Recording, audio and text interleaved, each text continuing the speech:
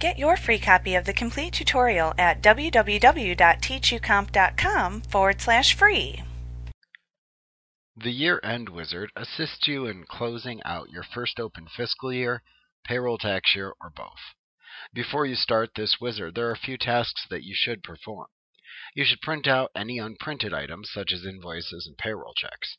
You should also clear the Waiting on Bill checkbox within the Purchases Received Inventory window for any outstanding vendor purchases. If you start the wizard before you have done this, it will not proceed. You may also want to purge inactive records before this, although it isn't required.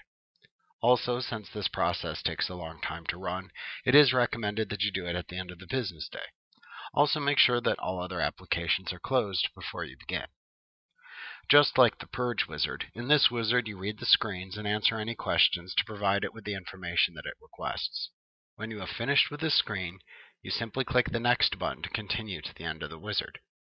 You can click the Back button to go back to previous screens and change your answers if necessary. To start the Year-End Wizard, select Tasks from the menu bar, roll down to the System command, and then choose the Year-End Wizard command. The first window is the Welcome screen, which tells you the date ranges of your 2 open fiscal and payroll tax years. You can click the Next button to continue after reading this information. The next screen asks you which years you want to close. Depending on the available options, you can close either the displayed fiscal year, the displayed payroll tax year, or both the fiscal and the payroll tax years. You may not have all the options available, depending on the structure of your fiscal and payroll tax years. The wizard will prompt you as to what it thinks is the correct choice. Select the desired option, and then click the Next button to continue.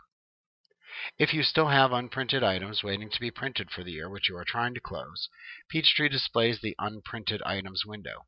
You should print out any unprinted items, as you cannot do this once you have closed the year. The next screen is the Internal Accounting Review screen. Here you can go ahead and run an internal accounting review before you close the year. This searches your company for common transaction mistakes and transactions or conditions that don't adhere to the generally accepted accounting principles. You can click the Internal Accounting Review button to begin. When you're finished, simply click the Next button to continue. Now in the next screen, you have to back up the Peachtree data.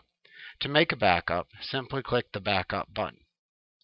The Backup Company window appears, and if you want to be prompted to back up your files again in a specified number of days, simply check the Reminder checkbox. You can check the Include Company Name in the Backup File Name checkbox in order to have Peachtree use your company's name in the name of the backup file that it creates.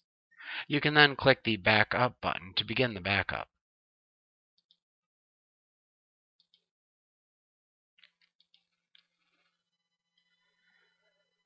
Now when you've finished making the backup, you can then click the Next button to continue. This will bring open the New Open Fiscal Years window. In this window, the wizard lets you review the accounting periods in your current open fiscal year and the next fiscal year.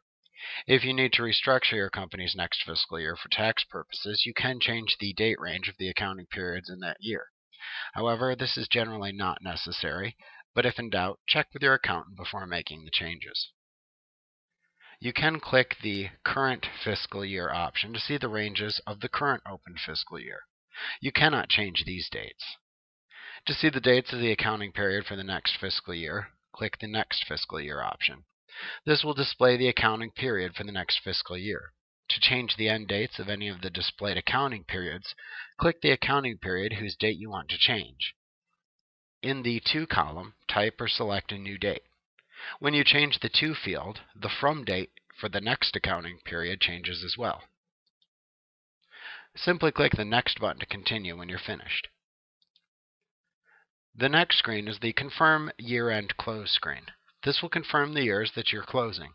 If you think that any of this is incorrect, you can click the Back button to find the previous screen where you need to make corrections and change the incorrect options. If things look correct, just click the Next button to continue. This will bring up the Begin Close Year Process screen, and you just click the Begin Close button to close out the years. Once this process starts, however, it's imperative you do not disrupt it. Do not turn off your computer. This will take a while, so it's always best to do these processes at the end of the business day. Once it's finished, the congratulations window will appear, showing a summary of the information closed and the new accounting period information.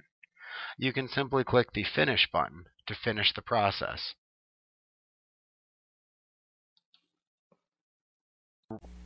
Like what you see? Pick up your free copy of the complete tutorial at www.teachucomp.com/free.